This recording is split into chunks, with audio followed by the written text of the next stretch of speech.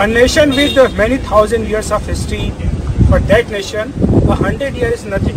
But for this parliament building, which has operated almost 100 years, as you can see in the background, that in 1921 the foundation stone was laid for this magnificent building. It has completed 100 years. Now there was a need to have a new parliament building, and here we are.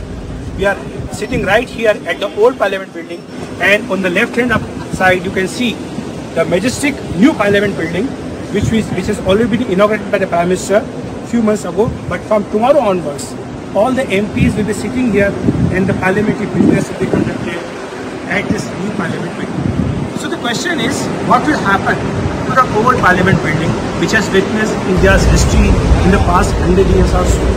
We have seen how the struggle for the independence was there, and also India's independence, which was witnessed by this building in 1947. Of course, by Prime Minister Jawaharlal Nehru, this Tryst with Destiny speech, which was a historical speech, was made here.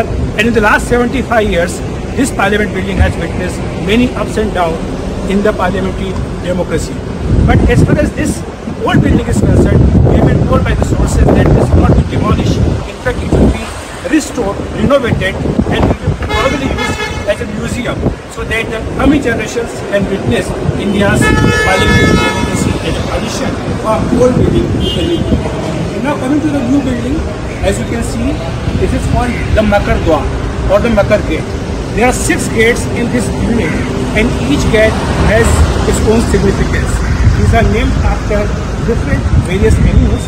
For example, is Makar, then Gaj, then Hans, Garud, and Shardul. All these dwars are there. In the new parliamentary building, which will start functioning from tomorrow, there's a biometric security system for all the member of parliaments. And apart from that, you know, the new building will be completely paperless. There will be display before the MPs, and they will not be given any paper or document. All will be electronically arranged.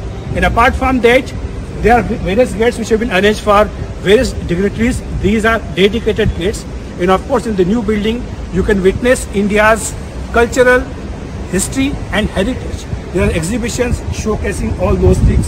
And apart from that, the chambers of the Lok Sabha and Rajya Sabha are quite big in the size, because this was the primary reason why a new parliament building was constructed, because in the old parliamentary building there was not enough space. In 2026 there will be delimitation and the number of MPs will increase significantly.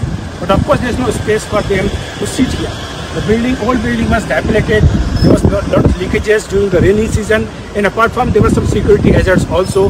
That's why there was a need to have a new parliamentary building, and that's why we have now a new parliament building which will start functioning from tomorrow. And of course, in the coming years, when the number of MPs increase significantly, the new houses, the new chambers will have sufficient space to sit all of them together. So this is why this new parliament building has been created. And as you can see, it's quite majestic. It was inaugurated by Prime Minister Narendra Modi a few months ago, and it will start working from tomorrow onwards. In this special session of 5 days, we have witnessed that how India's parliamentary democracy has evolved in the last 75 years. There's a discussion going on, and apart from that, tomorrow MPs from Lok Sabha and Rajya Sabha will meet at the central hall of the old parliamentary building, and they will discuss how to make India a developed nation by 2047. After that, tomorrow being Ganesh Chaturthi, there will be a small puja conducted here at the new parliament, and then the official business will be shifted from old building to the new building. The government has listed so far 8 bills in the special session, but of course, a person believes that there will be some surprise, because Prime Minister Modi today made it very clear that some historical decisions will be made in this 5 days special session. So we have to see what the government comes out with a special business or say special legislation before the special session. In Parliament building, Akhilesh Sharma for NDTV.